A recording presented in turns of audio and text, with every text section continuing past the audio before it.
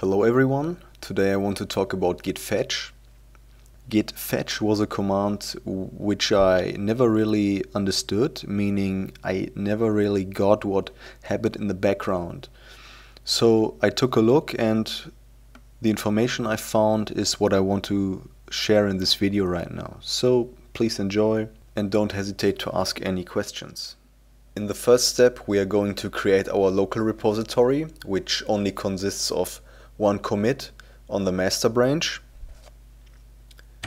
In the second step we are going to add our remote repository, which will be placed on github.com. The third step is going to be to synchronize both repositories by pushing the local repository to the remote repository. While we are on GitHub, we are going to add an additional file using the GitHub page and make a commit out of it. Thus, we are actually ending up with both repositories being out of sync with each other. This problem we are going to solve in the fifth step while executing the command git fetch. This will be the point where we are going to take a look at what git fetch actually does and how we can use it to synchronize both repositories again. So let's start out in our terminal.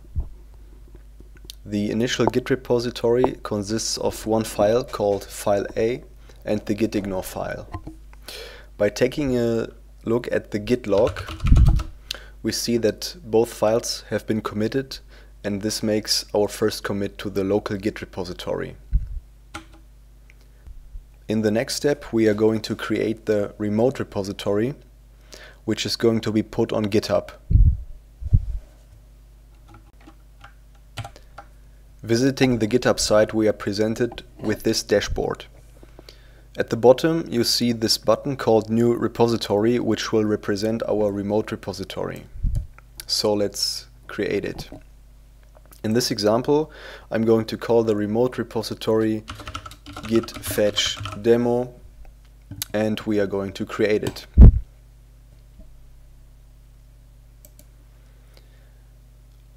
GitHub is providing us this URL with which we can basically synchronize the remote repository and the local repository we have already set up.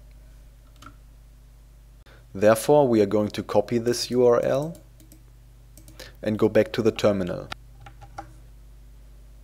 On the terminal, we are going to specify the remote repository and thus adding the capability to synchronize the local repository with the remote repository. We can do this by using the command git remote add, which lets us add the remote repositories which we are going to use for synchronization. After the add, we have to specify a name for the remote, which we can use as a shortcut later on. In our case, we are going to use origin, which is the most commonly used one. Afterwards, we are going to paste the URL we just copied from GitHub. Now let's take a look at the following command. Git branch-a is going to list all available branches. We are seeing that the only available branch is the master branch, which represents our local repository. In the next step, we are going to push this local repository to our just added remote one. Therefore, we are going to use git push, followed by the name of the remote we just added, so origin, and the branch we are going to push, which in our case is the only one available, the master branch.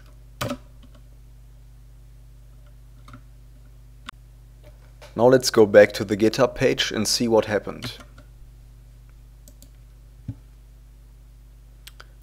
We are seeing that both files have been committed and everything seems to be in sync right now. So in order to introduce an additional commit, we are going to add a file to the remote repository and sync it with the local repository later on. Therefore, we are going to click this link or this little icon let's call this file file B, introduce some text and say edit file B to remote repository. Coming back to the overview page, we can see that this remote repository is holding 2 commits right now.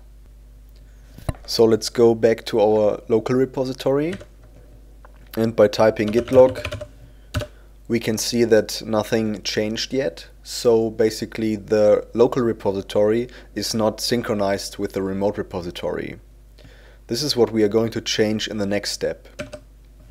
Therefore we are going to type git fetch origin master, which just means we are going to fetch the current master branch state from our origin remote repository. On the left we are seeing that our folder or local repository didn't change at all yet. This for me raised the question, where did the fetch end up basically? So since we did fetch something down from our remote repository, where is it? That was the question I asked to myself. So that's basically what this video is about. So to explain that, we are going to see which branches are now available to us.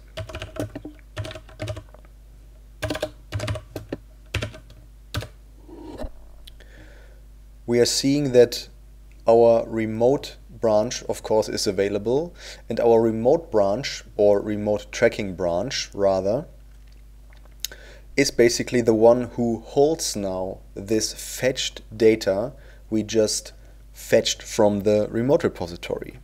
It is now locally available, but it remains in the remote tracking branch, and it's not yet merged into our local master branch. We can see this by typing git log origin master, and we see that it now holds 2 commits, the one we created locally in our local repository and the one which we created remotely on the remote repository. So let's go back. In order to combine or synchronize or merge both branches, I'm going to use the git merge command.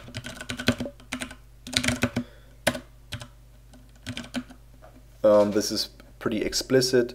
I'm saying I'm going to merge whatever is in the remote tracking branch called origin, its master branch, and I'm going to merge it into my local master branch, which I don't have to specify because, yeah, it's the branch I'm currently have checked out.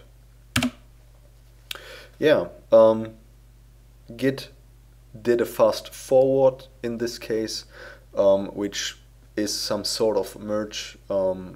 I might explain later on what this actually means, but we can basically see in our git log that now the second commit is also part of our local repository, and basically both repositories are in sync now. So yeah, that's basically it. Hope you enjoyed the video, and if you have any questions regarding what we just did, feel free to put it in the comments. See you in the next video.